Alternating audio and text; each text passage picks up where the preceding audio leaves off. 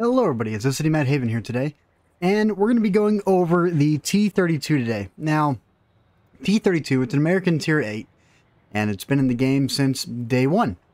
This is a tank that recently had a buff put on it, and we're talking like a few months back it was buffed, maybe even about a year or 2 years ago. I can't remember the exact time it was buffed, but all I remember is the last time I played the T32, it had 198 base penetration combined with 245 premium pin. So it was more comparable to, let's say, the brain fart, if I can find it. Here we go. The Chrysler K with the 198 260, but it was 245. So yeah, like the gun handling and everything else is more comparable to the Chrysler K. But it's changed quite a bit. Now, if we go ahead and jump over to, let's say, statistically here, taking a look at the statistics. Now, 218 base pin, 265 premium pin, 320 alpha. We're going to jump more into this weapon and the reload and the weapon here in a minute. But first things first, 1,550 hit points, 400 view range. Keep in mind, this is a heavy. That 400 view range is going to be absolutely amazing. 35 top speed. You're going to be, you know, you're not the fastest on the field, but 35 is enough to rush and get into position, get hauled down, which is what this tank is going to be succeeding in a lot of the time. Now, base statistics, we got 6 rounds a minute, so 10-second reload. The 320 alpha, the penetration, reload time, aim time of 2.3 seconds, that's really nice to have. 43 rounds, that's also really nice to have. Accuracy, 0.37. It's not the greatest, but also at the same time, it's not the worst. Most of the time, you're going to try and get mid-range inside this tank. And if you're mid-range, dispersion value is not really going to be affecting you too much. Gun depression, 10 degrees, absolutely amazing gun depression. Gun elevation of 20 degrees, just as impressive to have. Now, the turret armor, 298, 197, 152. So that's your front, side, rear. Now, traverse speed, 25 degrees. That's not bad. That's not bad at all. You can boost this if you want to, but I don't feel a need to boost it. Along with the traverse speed of the tracks, don't really see a massive use for really trying to get that up. Terrain resistance 1.1. This is on hard terrain. Medium terrain 1.5. Soft terrain 2.7. You're going to be feeling yourself getting dragged down a lot on that 2.7. You're only going to be able to use about maybe 4 horsepower per ton inside your 2.7. And even on soft terrain. So I do recommend getting off-road driving as a perk on this tank, because that's going to really help kind of negate some of these effects, along with clutch braking if you really feel the need to do that. Fire chance, I don't see much of a problem with the fire chance, because I have not yet been, well, I can't say that. I've had artillery splash the back of my turret and set me on fire, but out of the 70 matches that I've put inside the T32, the fires, they don't feel as consistent. Along with that, reverse speed of 14 kilometers per hour. That's not bad at all. You got some tanks that got 9, 12, 11. Those ones feel slow, but 14, it's a really good, comfortable number to get. You know, it's a decent number. Jumping over, let's take a look at the armor here. Now, one thing that I want to throw out, let's actually take a look here. APCR. We're going up against a Kurt right now. This is the Krievets 1. So the penetration is going to be up against the Kurt. From the front, let's say you max out your gun depression. Your full 10 degrees, you know, I'm not going to worry about trying to get that zeroed out. And the only thing you're exposing is your turret. Look at the armor values here. You can go up against 10s and feel comfortable. Extremely comfortable if you're just barely exposing your turret. Even a Jagger is going to have problems penetrating your turret. Now, there is one spot on this turret that's slightly exposed, but the chances of hitting that, it's literally like 1 in a million shot right there for that 197 armor. It's a pretty decently sized spot too. If you're specifically aiming there, you know, your chances of hitting it, your shell's going to whiff off, and you have this small circle that you're going to be hitting around, might completely miss it altogether. Now, 76 millimeters of side armor, down low right here, you have a tiny little, there we go, it's purple. That's 51 millimeters. And what's really cool about that 51 millimeters right here is that since it's 51, you can side scrape against 155s and still auto ricochet. So up against the T11 OE4, OE3, A Yaguru firing AP rounds. If Yaguru is firing heat rounds, you're in a lot of trouble. He's just going to rip right through you. But against a lot of tanks, that 51 millimeters right there, you're going to be perfectly fine to side scrape. Now, baiting shells with the front of the tank, a little bit harder to do because you do have this overexposed bumps on the bottom that kind of come out. They curve out a little bit. And, you know, but that you gotta know about the weak spot to be able to shoot it. Sometimes you're just going to have guys trying to aim for the track. And most of the time they're going to hit the track, hit the top plate, hit the track, hit the lower plate, and not really damage the tank entirely if you're pulling around the corner right. Now, the rear armor on this tank, you know, your rear, you're not looking at a whole lot of armor here. But one thing that I would like to showcase about this tank, you can reverse side scrape inside this tank. And what we're going to get to is this. Let's go ahead, let's grab a medium, specifically a tier 9 medium. And this was a really nice thing to experience. The CS59, fully upgraded, it's got a 105. 105 specifically, save. Look at the entire top. It just went purple. Now, let's say you're side scraping, coming around a corner, and you're coming up. Or even if you have to try and rely on that to, you know, defend over your rear because you got some guys coming up behind you and just barely any of your top armor showing. Or if you're trying to pull up a hill a little bit to be able to take shots popping over a hill. Your rear armor against a 105 does have that auto ricochet angle. So that is something really nice to know about. And this is to give you an idea how much you can aim up before you start losing that auto angle. You can still go up quite a bit because that top right here, it still maintains quite a bit. So driving up like a hill or something and they're trying to shoot you in the rear, if they're aiming right here specifically, they're going to go through. But it's nice to know that the top armor on the rear end is 38 and you can get that auto ricochet against 105s and lower. But 120s and 122s will overmatch. So just know that. Now, jumping back to the game here. Before we jump into replays, what I want to show off is crew skills, equipment, and everything else that I have on top of my T32. So, starting off, let's go over equipment. We're going to be running advanced optics. I accidentally removed the enhanced target info because it wanted to put the advanced loader all the way on the right side for whatever reason. I'm still going to be complaining about the 4th equipment slot. I do not know why they took an in-game mechanic and made it a piece of equipment. And I'm going to complain about it until I see them do something about it, because this is obnoxious. Improve ventilation and advanced loader. So your basic setup, because, you know, we're going to go for fire rate. We're going to go for view range, getting locked down. But one of these days, I will be changing up this build and streaming over on Twitch. And we're going to try and do a speed build on this tank to see what we can get this to do with a speed build. Other than that, let's go ahead and dive into the first replay. So, vineyards. Now, if you're playing the T32 and you're platooning up with a couple of guys, just know, even though your top speed is not the fastest, the way your armor's put together on this tank, and we'll go over the armor a little bit more in detail. Your top plate, you're looking at 127 millimeters thick. So if you get that at the right angle, it's going to be really gnarly to go up against. Your lower plate, 95 millimeters. Side armor, 76 millimeters, right below the actual side armor. Kind of a little bit slit on the bottom. We already talked about it. The 51 millimeters. It's just going to be really nice. And then the entire top of the tank being 38. It's just going to prevent 105s from overmatching going through. But your main goal is going to be trying to get it to where you have this position you want to get into.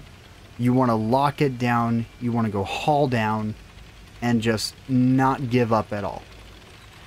Now, the rounds, shell velocity, we're going to want to go over shell velocity. 945 in your standards, 1,181 on your premium APCR.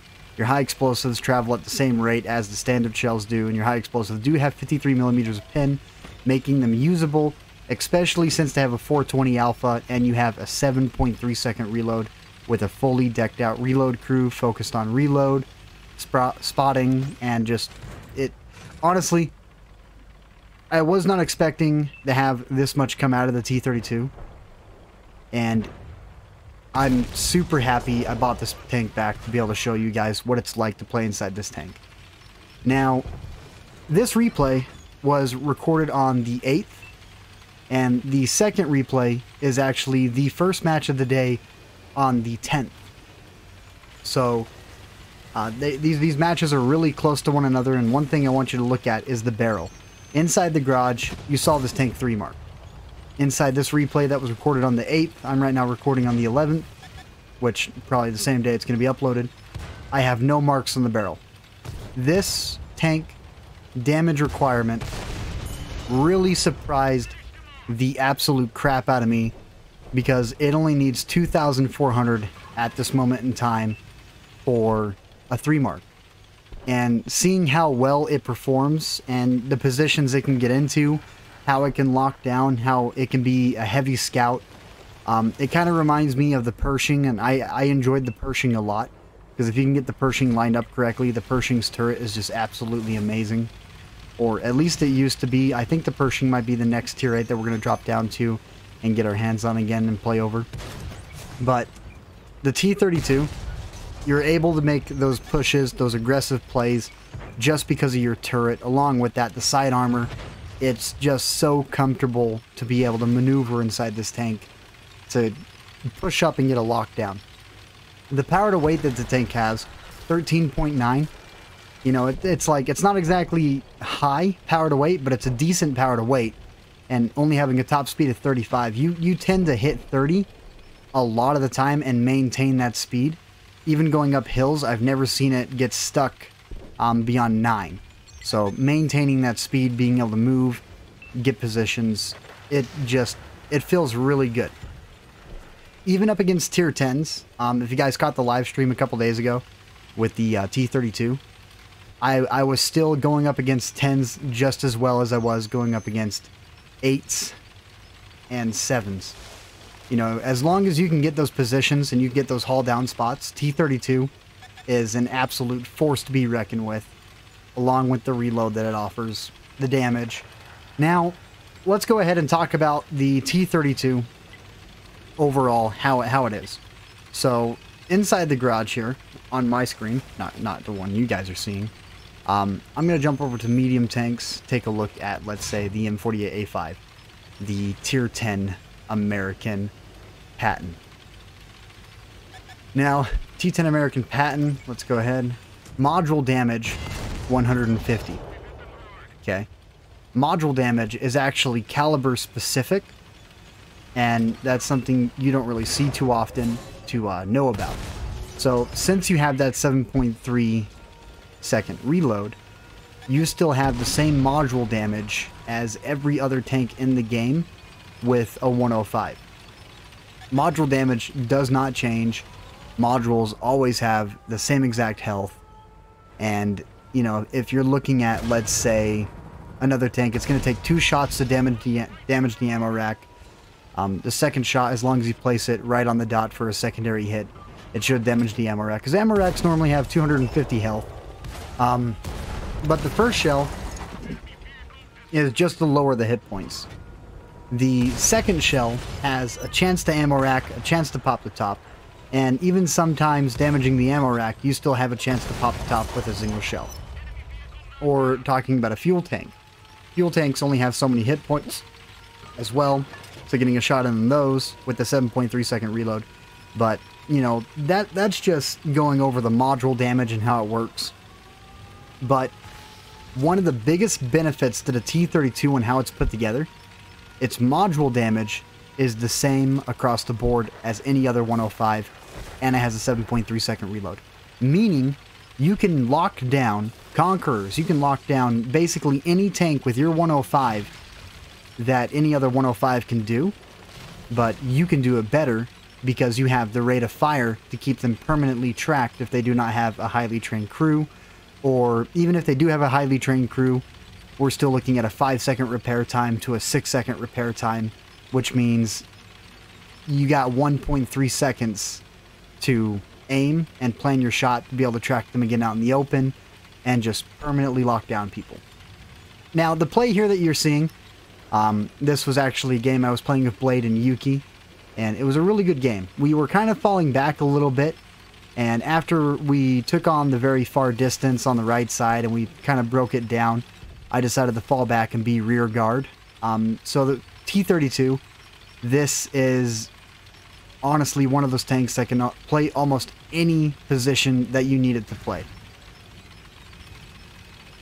It can be considered a rear guard. At the same time, it can be considered a frontal assault, or even a dedicated scouting tank on a heavy flank. Or, for instance, let's say you end up on Melanovka and you're taking the icy road all the way down at the left side.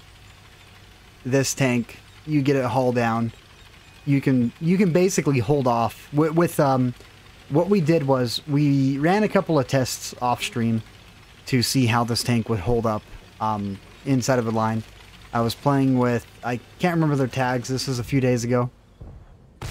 But what happened was, I ran the T32, one of them ran the Patriot, and the other one was running the Krivets 1.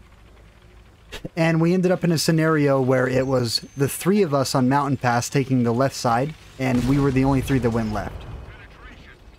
So, knowing that we had the Patriot with its 5.1, 5.9 second reload, and then the T32 right here with its 7.3 second reload, and a Kurt, which his setup was the same as my setup because he wanted to try it out, so 10.5 second reload. We managed to hold off 5 tier 9s and take, like, basically just hold off 8 tanks altogether, and allowing our team to take down the right flank, take down the middle, and to come over and support us on the far left, just because of the rate of fire that we had, the permanent track locking, and we had a Malshin push up, and it was just, honestly, I was not expecting to see that much come out of, 3 tier 8s. So, in my opinion, tech tree tanks, they are far more dominant than premium tanks, depending on how they're set up and how they're played. The T32, in my opinion, has got to be one of the best performing tanks I have played in a long time inside tier 8. Knowing that it's a tech tree tank, it was really cool to know that this was a tech tree tank that outperformed most of my premiums over the course of that time as well. So there's a couple of things about the tank that just, it feels absolutely amazing. And it was also one of my fastest 3 marks I ever had. I got the first mark on the 9th, and literally the same day, near the end of the day, I put my 3rd mark on it later that night. So if you guys are looking for an easier tank to try and 3 mark, T32 right now, I would say to buy it back, go nuts, get it, and just see if you guys can get a 3 mark on it, and just use your hull down and check it out and see how it works. The second replay that's going to be coming up, if you guys want, you can go ahead, skip past it, jump to the end, because I'm not going to have much commentary over the second match. But it's just so then you guys can take a look and see how the tank performs up against some 10s. It's a decent match. It's not no outrageous 4,000, 5,000 damage. I'm not a fan of showing off those matches. I look to show you guys all the strong suits of the tank, ways to position, how to know how to work a ridge line, concealment, every other thing, just to help out the average Joe. If everyone was a Super Unicum player, then what would I be? I would be average. So, there is that. So, top of the team, 5 kills, 3,107 damage, 1,715 base experience, even made a profit of 31,000, mastery badge, and fire for effect. Nice. Top of the team, 1,427 assisted. So, yeah, really decent match inside the T32 right there. Jumping over, Des Fuel. Alrighty. You guys, I will comment during the sections. I feel like I want to say a few things, but other than that, enjoy.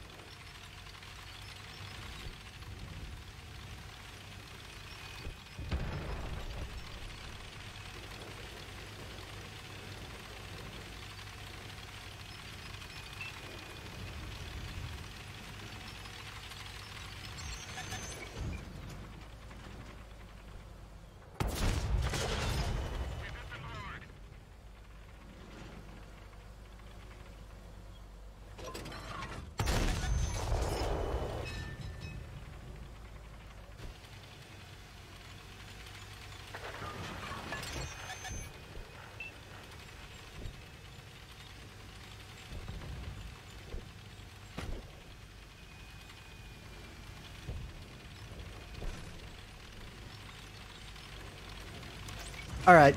I know the commentary, it was lacking a little bit. I just had a phone call that is really awesome to hear. I'm a little excited. Yeah, you know, let's put this on a review.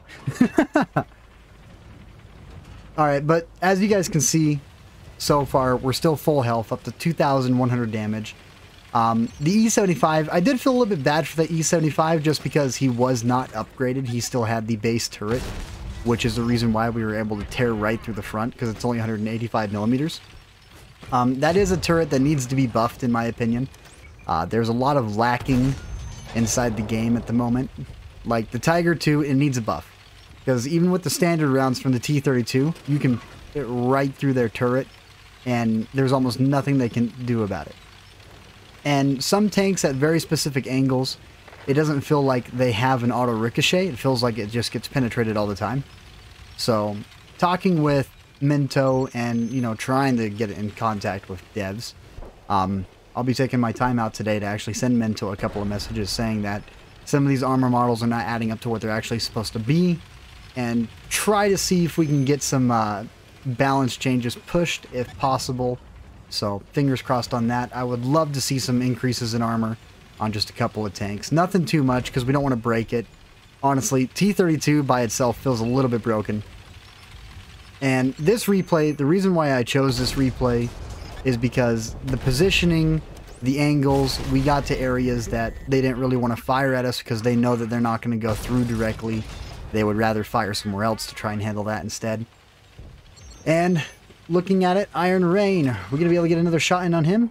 And yes, we are for 347.